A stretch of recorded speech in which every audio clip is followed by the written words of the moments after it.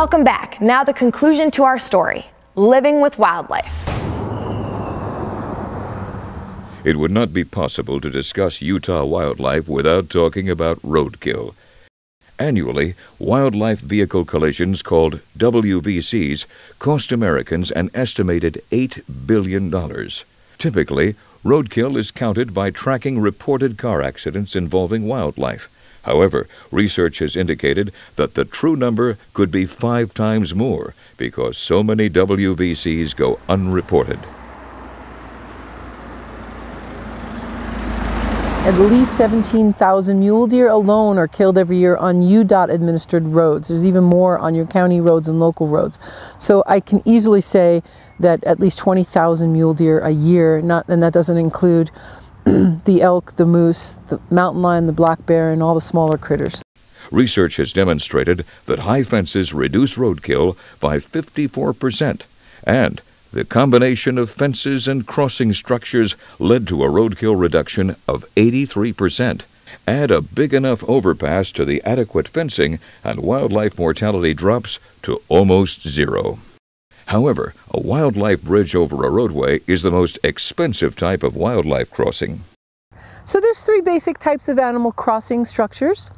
The first and most common one are culverts that go under the road, and there's usually dirt around the structure. The second one are bridges. Sometimes we can combine those bridges with the flow of water in a stream, but make sure there's terrestrial pathways next to the stream so the animals can get through it.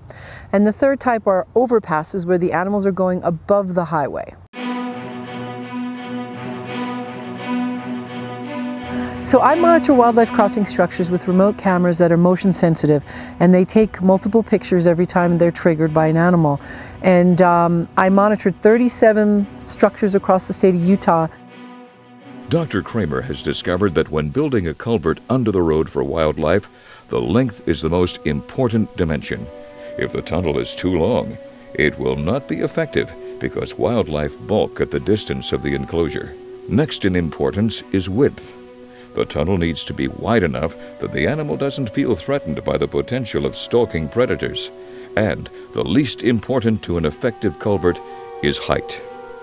This camera here, I put this up before the fence was, and what this camera does is it looks out on the landscape and asks the question, who else is out there besides the ones that are coming to the culvert? And what I find almost every wildlife crossing structure in Utah, the elk are out here, but they won't come near the road. So the structure does really great for deer, but this camera shows, well, we've got to figure out how to get the elk over. Since the mid-2000s, Dr. Kramer has documented almost 100,000 times that mule deer and other animals have used culverts in Utah, proving their effectiveness.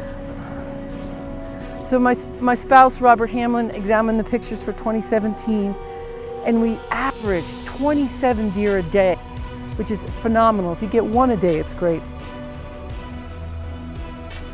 When you put just one camera in, all you know is the animals that came through. You don't know how many were at the other end refusing to go through. So you could have a herd of elephants over here and you wouldn't know it with just one camera.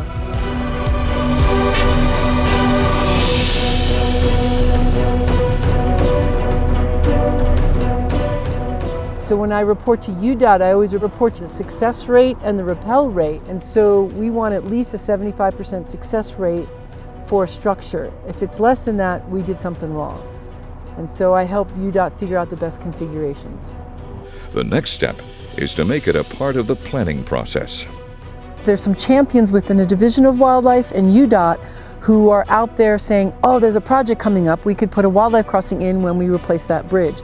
And that's what we want to see everyone doing. Standardized highway planning methods.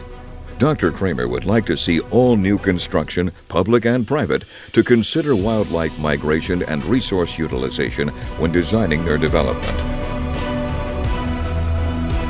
But currently, the best defense against wildlife collisions in Utah is driver vigilance. If you want to help prevent us from hitting animals on the road, the most immediate thing you can do is be aware and use that peripheral vision.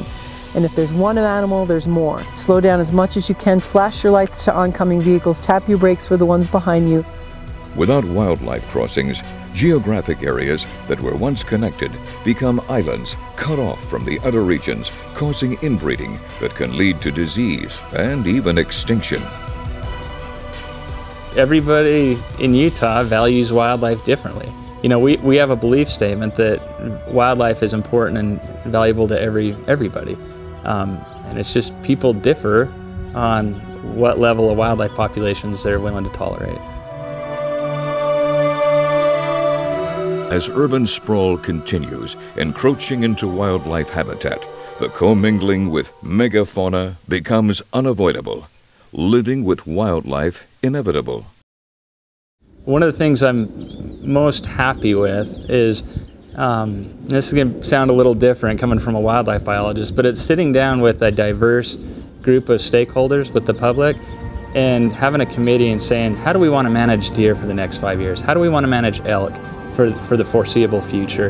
And getting all those ideas on the table and really trying to work through and improve management of wildlife in Utah. That's the stuff that really gets me excited.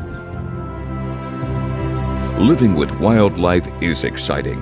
As human development expands on the horizon and wildlife habitat is devoured, wildlife must adapt to survive. Let us adapt as well and show our love and respect for our fellow beasts in this place we call Utopia.